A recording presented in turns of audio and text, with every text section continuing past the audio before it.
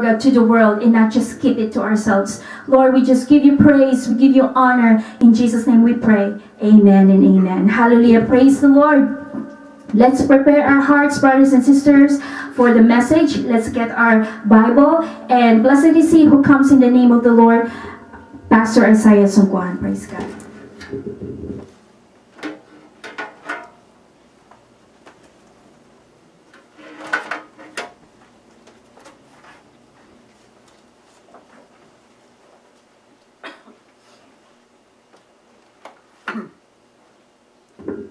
Good evening to everybody, everyone, and welcome to All for Jesus Church.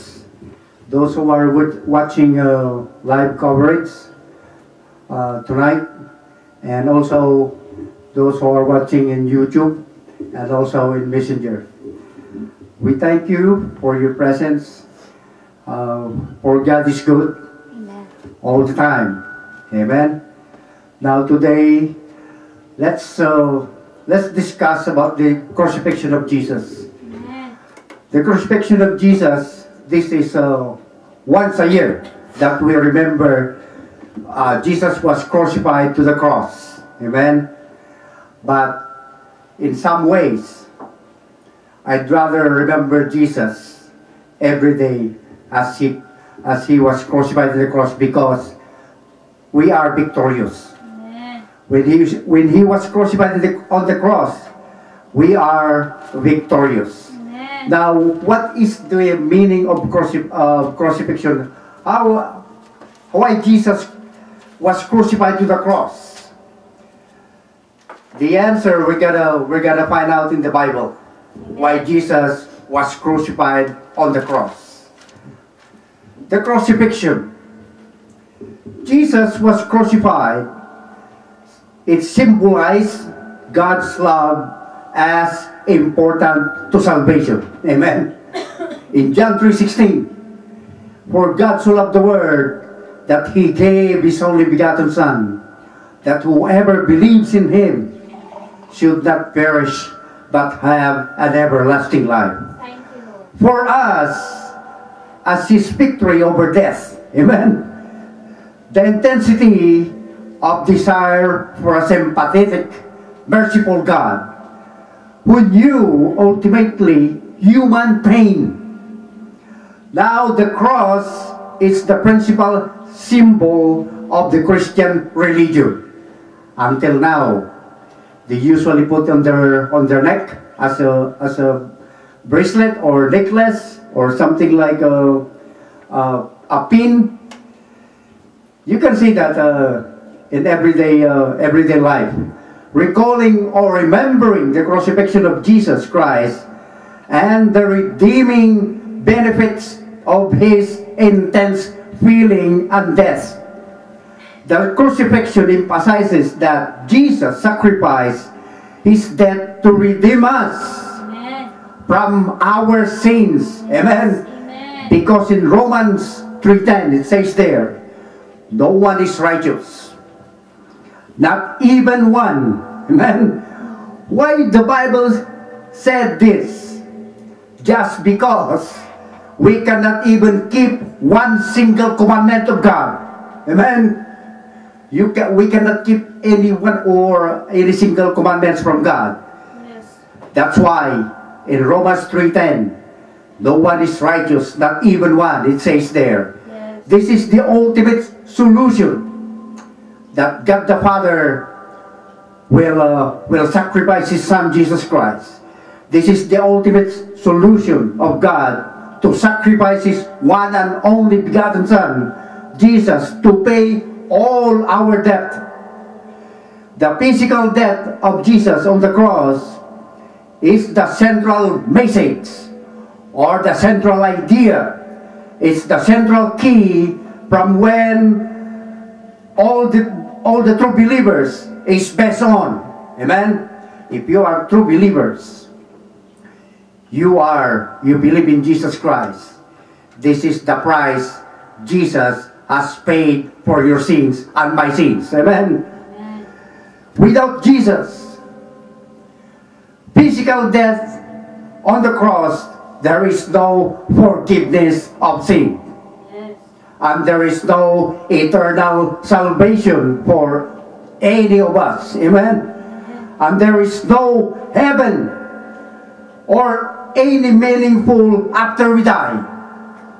After we die, where are you going? If Jesus Christ was not crucified in the cross, where are we going after we die? Our souls. Yes. There would be only one left. What is that? The hell. Amen? Only hell left. And there's no heaven where we're supposed to go. Amen? Once we die. If there's no heaven, where we're supposed to go? If we die, we are very, very miserable. Amen? God the Father had done with his extreme move, bringing the full details of exactly what his son Jesus went through during his entire horrific ordeal. This crucifixion of Jesus is very horrifying or very horrible ordeal. Once you realize exactly what Jesus went through, the mental images will be forever, your mental images will be forever etched. What is it? It's embroidered, amen, into your hearts and into your mind. And you will never, ever forget the price. What is the price? The payment that God and Jesus paid to save our soul from eternal damnation.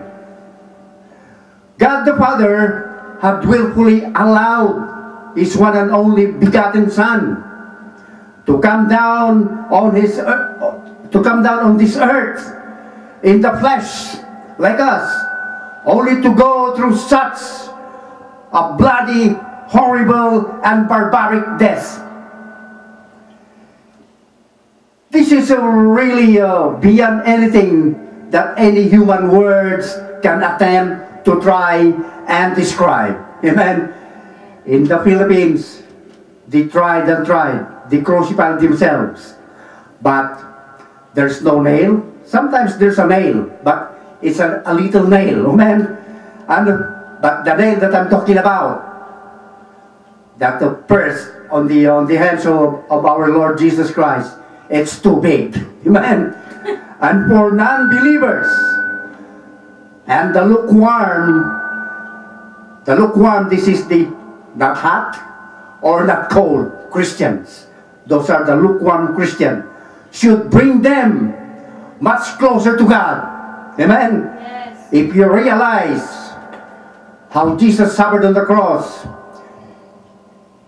you should bring them much closer to God, because Jesus made a serious sacrifice for your sins and my sins.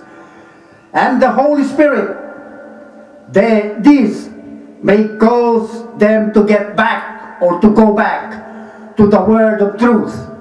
Where is the word of truth? The Bible. And to get the rest of the story as to what Jesus done for all of us. If you read your Bible, you could see the story why Jesus was crucified on the cross.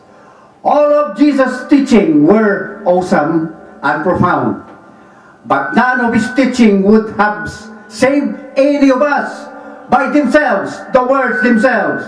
But it was Jesus' physical death on the cross, amen, that gives us eternal salvation with God the Father. In Ephesians 2:8, if you look at your Bible in Ephesians 2:8, for by grace you have been saved, it says there, through faith, and not of yourselves. Yes. It is the gift of God, Amen. not of works. No, lest anyone, so that no one can boast. Yes. Amen. Yes. And in Galatians 2:16, Thank you, Lord. knowing that a man is not justified by the works of the law, but faith in Jesus. For by the works of the law, no flesh or no humans shall be justified. And in Romans 3:20, for all have sinned and fall short to the glory of God. Amen. All have sinned and fall short to the glory of God. So therefore, by the deeds of the law, no flesh or human beings will be justified in His sight, for the law is the knowledge of sins. Yes. These 3 verses alone that I give to you, Ephesians 2:8, Galatians 2:16, and Romans 3:20, these 3 verses alone will clearly tells us that no man can enter into the kingdom of heaven by any good works. Yes. Amen. Amen. That he may try. That he may try. Maybe somebody's attempting to try your good works. No. Don't do it. That he may try, or attempting to try and do.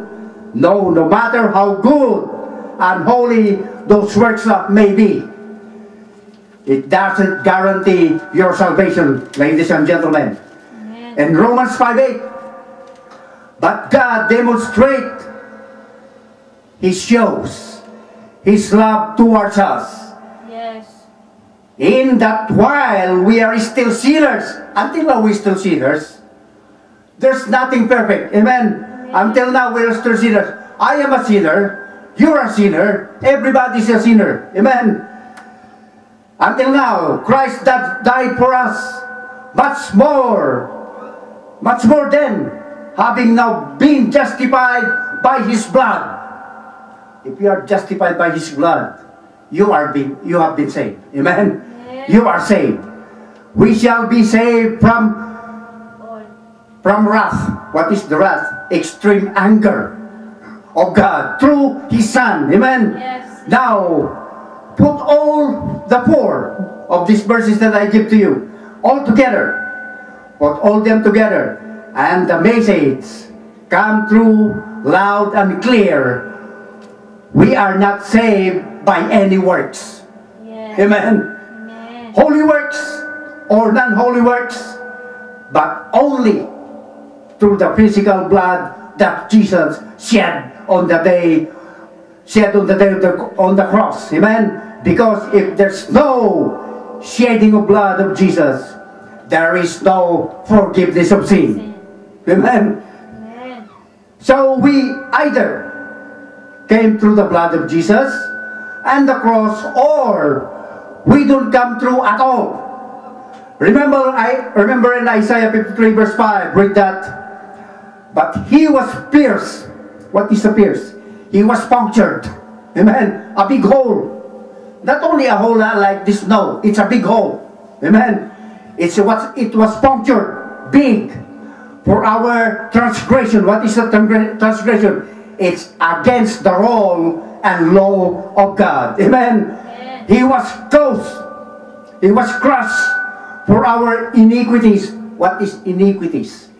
Our immoral behavior. Amen. The punishment was brought us.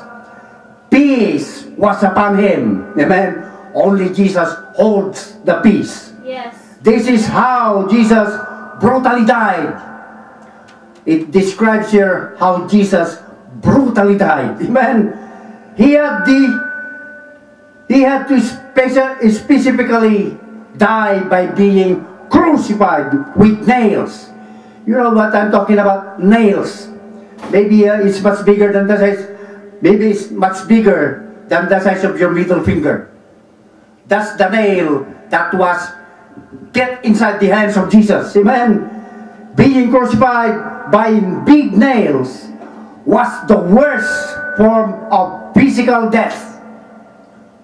This is torture. And this was the worst form of capital punishment. Amen. Amen. That anyone could undergo. But Jesus came down to earth in human flesh and did not commit any single sin. Amen. Amen. While living here on earth, He was sinless. So therefore, He is perfect. An ultimate sacrifice for all of us. Amen? For all of us. This is the true love that God has given to us beyond anything we can ever imagine. In Leviticus 17 verse 11, for the life of the flesh, our life, the life of our flesh is in the blood. It's in the blood of Jesus. Amen. Without the blood of Jesus, nothing. Your sins is still in you. Amen. Amen. For it is the blood that makes atonement. What is atonement? Reparation. Amen. For the souls. This is the meaning why Jesus was crucified on the cross, by enduring the most agonizing faith. You cannot, how can you describe agonizing faith? Imaginable. He was conquered death itself. Amen. The sin of mankind would require a sacrifice. It is necessary. Yes. Amen. Amen. It is require a sacrifice. It is necessary. Amen. Amen. The sinless life of Jesus was lived and given so that you and me could receive salvation and eternal life in heaven. Amen. Amen. To God be the glory. Let us pray. Father in heaven, in the name of Jesus, thank you, Father, for your Son Jesus Christ, Amen. who redeemed us from our sins, Yes, Lord. who give us peace, Lord. Amen. We thank you, Father, Yes. for your great mercy towards us, Amen. that you have given your Son Jesus Christ Yes, Lord. for us, Thank you, Jesus. to save us from eternal damnation. Amen. We thank you, Father, for this night. Yes, Lord. We thank you for all who watch this fellowship, Lord. Yes, Jesus. Bless each and every one of them, Lord. Yes, Heal them, Lord, if they are sick, if they have something bothering them, Lord. Yes. In the name of Jesus, in the name of your Son Jesus Christ. By the blood of Jesus. Thank you, Lord, Thank you, Lord. and bless each Yes, every family, Lord, that is watching you right now. And we thank you, Father, for all the workers, the medical workers, yes, Lord. who are in front of this ongoing virus, Lord. We know, Lord, that this virus, you are much bigger than this virus. Yes, Lord. You are much bigger than this virus, Lord. Yes. You are much stronger than this virus. Yes, Lord. Remove this virus now, Lord, Jesus' in Jesus' name. name. By the blood. All over the world, Lord, Yes, in the Philippines, Lord. in United Jesus' States, name. all over the world, Lord. Yes, Lord. We thank you, Father, and you are the God of miracles. Yes, Lord.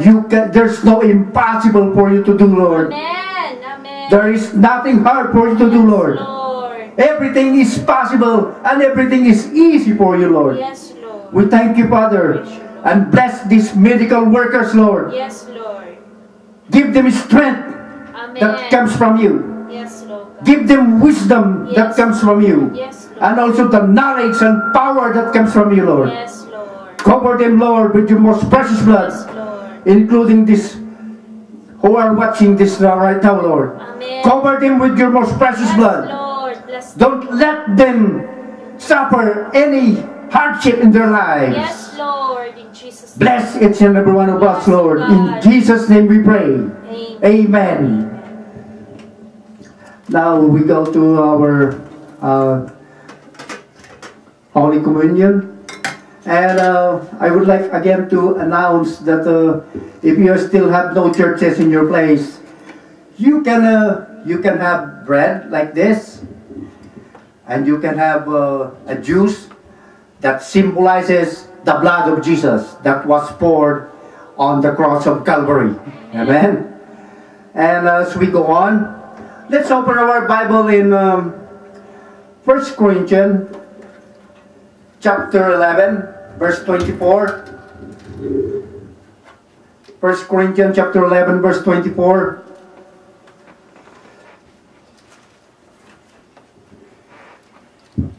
But first, before we go there, brothers and sisters, take a look at 1 Corinthians chapter 11, verse 28. It says here, a man ought to examine himself before he eats of the bread and drinks of the cup. Amen. Amen. This is a very important matter, Yes. brothers and sisters. For anyone who eats and drinks without recognizing the body of the Lord eats and drinks judgment on himself. Amen. This is a very serious words in the Bible. So before you partake the bread and also the juice that symbolizes the blood of Jesus, you have to really examine yourself, brothers and sisters. Now, let's go to 24, verse 24. And when he had given thanks, he broke it and said, this is my body, which is for you. Do this in remembrance of me. Let's partake the bread.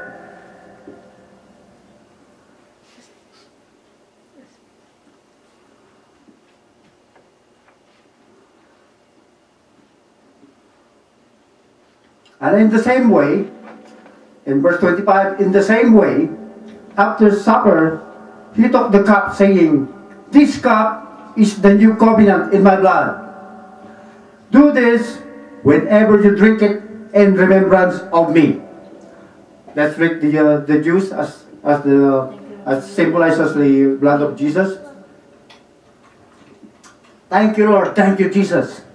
Thank you, Jesus. Thank you, Lord. We are now victorious, Lord. We are victorious. Thank you, Father. Thank you, Lord.